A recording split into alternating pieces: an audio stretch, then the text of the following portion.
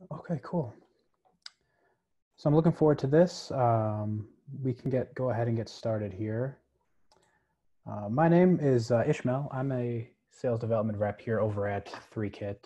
Very excited for this opportunity to, one, meet you all, and two, give you a bit of a deeper dive into Threekit's integration with Shopify and how we can help maximize that. I'm also joined by Will Thompson, a demo engineer here. So about halfway through, he's going to be taking over and taking you through a couple of live customers we've got here. So again, very excited, and let's get started here. So, when we're talking about 3D configuration, I think it's very important that we talk about why this trend is happening and how it all came about.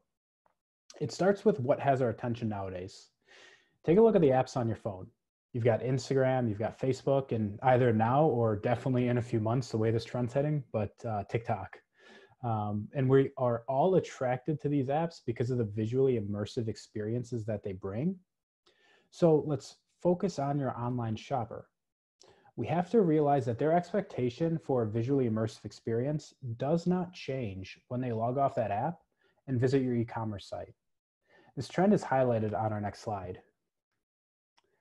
And a recent survey found that 83% of buyers pointed to not reviews or star ratings, but product images as most influential to their purchase decision. Photos are becoming more important, and another eye-opening statistic was one conducted in 2016, stating that the average online shopper expected only 3 images per product. When this survey was reevaluated in 2018, that number had more than doubled to 8. These photography micro-trends do not even begin to paint a picture of where this macro trend is heading. These are just a couple of headlines from major retail publications, as well as a big announcement coming from Apple and a recent advancement with Shopify that was part of the inspiration for this chat. So this visual trend is expanding rapidly, and yes, images are nice, but we now must take 3D into account. When you see such large brands expending resources to make advancements to their products to support these features, you know that something is to come. All of these advancements are highlighted in our next slide, focusing on the experience expected by today's sophisticated online shopper. Customer experience. Those two words are always thrown around to show off how in you are with all the changes happening. But jokes aside, we actually have to look at the experience you have to provide to today's buyer in order to win them over. A recent survey conducted by Forrester found that according to 63% of consumers, a better customer experience involves visualization tools. And a main driver in those visualization tools is 360 product views or 3D models. And the results are there. According to a global fashion brand, Rebecca Minkoff, visitors who interacted with a 3D model on their site were 44% more likely to add a product to their cart and 27% more likely to place an order than visitors who didn't.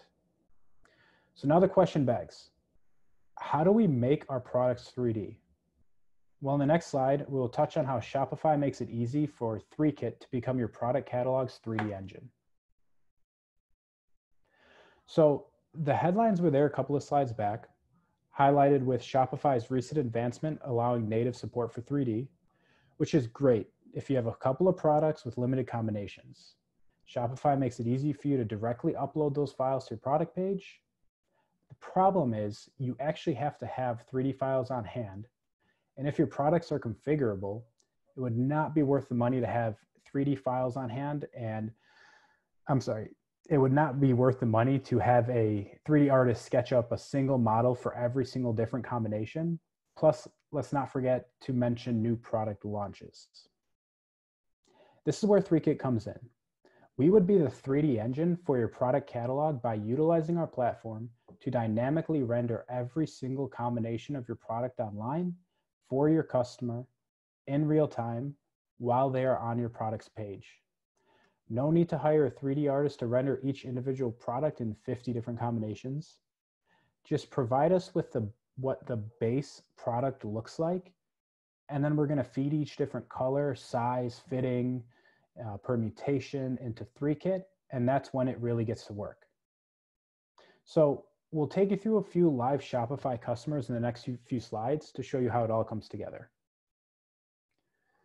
So first up, Modari. They are a toy company based in the West Coast. They came to us after noticing an issue. What they saw was they had a very high conversion rate at trade shows where the customers could actually interact with their cars in person. That prompted them to see this conversion rate severely decreased when the same shopper was online and they only had a couple of photographs to show. Over the next few minutes, Will's going to take over. He's going to take you through the new experience that Threekit was able to provide. So Will, take it away. Awesome. Thanks, Ishmael. Great. So like Ishmael said, my name is Will Thompson. I am a member of the solution engineering team here at Threekit. I'm a demo engineer. So to dive into our first demo, like Ishmael said, we're going to talk a little bit about Modari. Modari is a toy car manufacturer. Something I'd like to note before we get too deep into this experience is that this implementation is used for a web experience like we're showing you now, but it's also used in Walmart stores on iPads. So this UI in particular is very mobile friendly. Everything Threekit does is mobile ready. But just wanted to point out that you can kind of tell how this would play out on an iPad in a store. Okay, great. So moving on. Modari's target market, they're children for the most part, right? They're toys. They sell toys, so their target market is children. And an interesting challenge that Modari faced when coming to us is their target market can't necessarily read. So how can we provide an experience that is translatable or transcends language? So we need to build a configurator that it explains itself. It's self-explanatory, right? So everything that I'm clicking on, all the bits that I'm changing and navigating, you can tell what they are just by taking a look. Even though this car doesn't look like any cars you see on the road today, just being here on this main panel, you can see, okay, I have my exterior shells, my wheels and tires, and it really just paints a vivid picture of how this configurator is supposed to work. I'm just going to make a couple more changes here just so we can show you a finished product. I'll throw some red in here. And we're going to get all the way to the finish line here. I'm going to name my car. This will be Will's Whip. And great. So it's only a 4 or 5 step configurator. But here at the end, you kind of have a celebration for your configuration, right? So this is my car that I configured. My whip is ready. It's giving me a detailed look just automatically. And now we have these call to actions here too. And these are specific to Modari here, but obviously you can have any call to action. Even if it's a traditional just add to cart, you can do that. You can go all the way to the order form, or you can share this car as well as it's configured. So if I want to share this car to my brother to make sure that it fits his nephew's requirements for this holiday season, I can easily do that and make any adjustments that I may need. So that's all I have to show you for Modari. I just kind of wanted to show you how this visual configuration experience extends beyond just the purchasing, or the configuration rather. It extends all the way to the completing of the shopping experience. And one other thing too, before I hand it back to Ishmael, that I'd like to point out about Modari in particular, when they came to Walmart with this configuration, they were wanting to get into Walmart stores. They were a step ahead of other competition with this configurator to get that valuable shelf space. It was easier for them to negotiate how to get displays with this rich experience. It just draws a lot of attention to Modari in particular. So with that, I will hand it back to Ishmael and we'll keep going. Cool, thanks, Will. Yeah, no, it's super interesting when you think about how it's way more than just the 3D configuration. It's that total experience we're able to provide. But again, thank you. So next up, we've got Bamford Watches. This is a UK-based luxury watch supplier, and they partner with well-known brands like Tag Heuer, Bulgari, and utilizing Threekit, they were actually able to accomplish a very neat goal that Will's going to outline for you a little bit further as he takes you through their site. All right, so here we go. I kind of wanted to make a reference back to something Ishmael mentioned earlier, in that shoppers expected 3 images just a couple years ago, and now they expect 8. And when it comes to a brand like Bamford, visualizing a catalog that is so customizable and personalizable, it was a huge issue for them. Not only did they have such a huge number of potential combinations, but there's a chance that whatever I configure at the end of this process may never have been built before. So with that, I just wanted to dive in and kind of show you this particular configurator and tell you a little bit more about Bamford. So as you can see, I'm just making some smaller changes here along the band, but everything on this watch is configurable.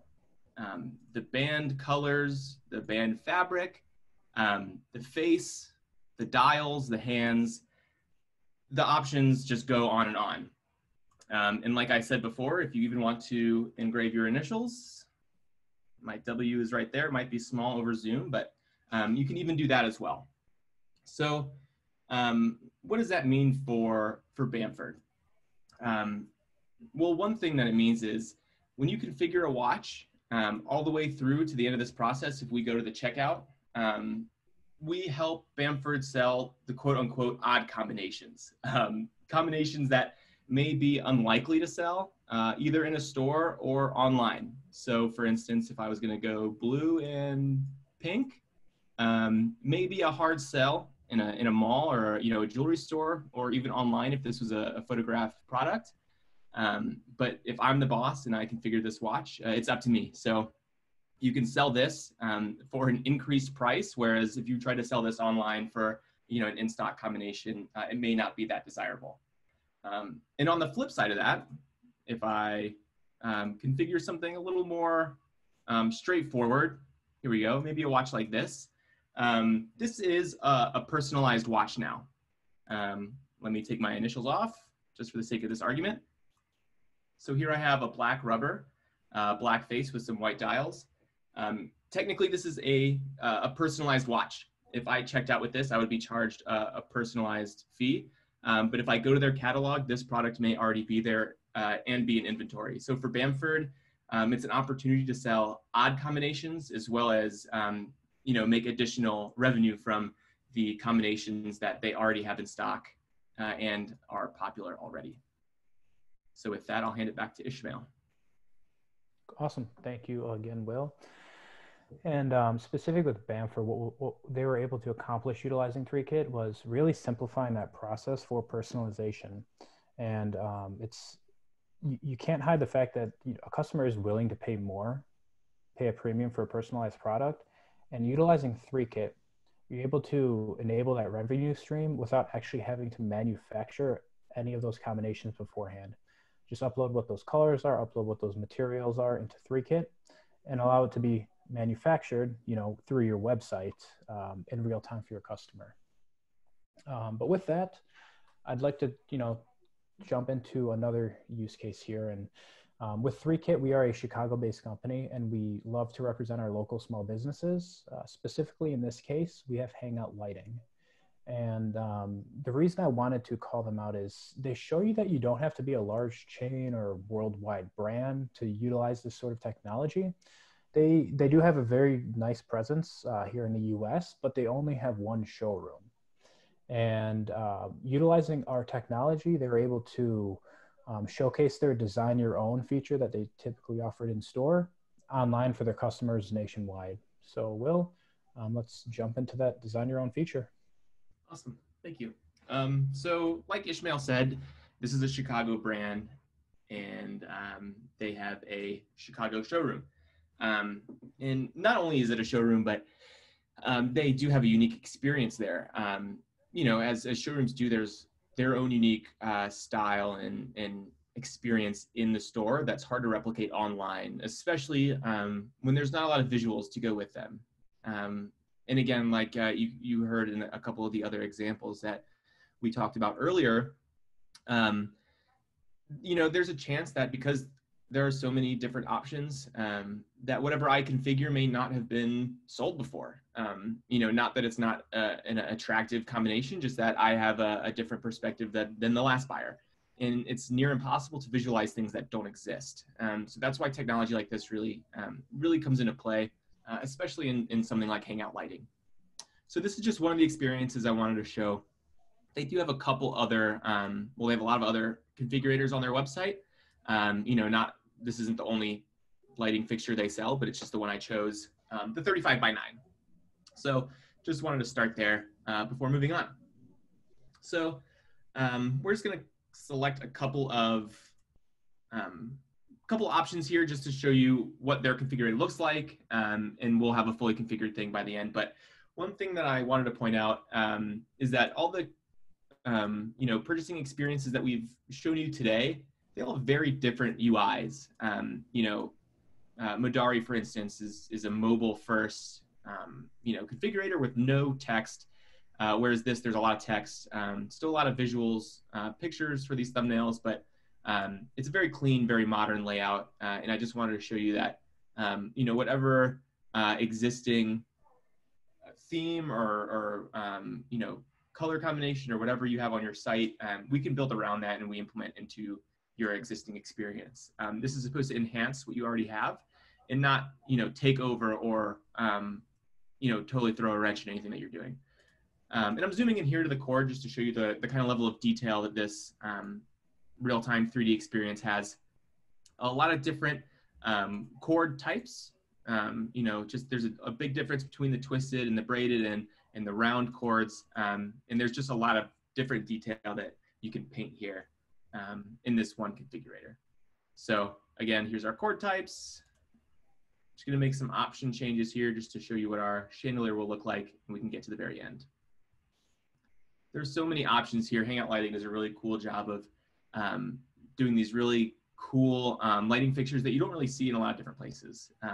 There's just so many different looks that you can achieve with what they have. It's a lot of fun. So what I wanted to get to at the end here was the save as a PNG again, or the save as a link. Threekit is a very powerful tool for your shopping experiences, but it's a collaborative tool as well. So if I wanted to share this to my girlfriend and make sure that the light fixture I configured would look good in our kitchen, it's no problem. I can send her the link and she can take a look as well. Or we can save as a picture as well. There's just so many options that we can do here on the end, in addition just to adding to the cart. So that was one more 3D experience that I wanted to show you, a little different than the other ones that we've seen today. But that's all for the live demos. I'll hand it back to Ishmael now and we'll wrap things up. Awesome. Thank you, Will. So just to tell you all a little bit about the people behind this software, we have to go way back to 2005 in sunny Hollywood. This is, in fact, where our software started in providing high-quality 3D rendering for blockbuster films. Once our founder, now CTO, Ben Houston, caught a wind of the shift happening in e-commerce, and more specifically, when a few large brands approached him, he decided to shift all of his focus from Hollywood to e-commerce and provide that same cutting-edge technology to brands across the globe, leading us to becoming the global visualization leader now here in 2020. And these are just a few brands who trust us in being their experts in visualization. So you're not going to be alone in this journey. With that, I see some questions coming up here in chat. Let's go ahead, open up the floor. Feel free if anyone has any questions, just unmute yourself and ask away. Okay. Well, perfect. Well, hey, we appreciate everyone's time here today.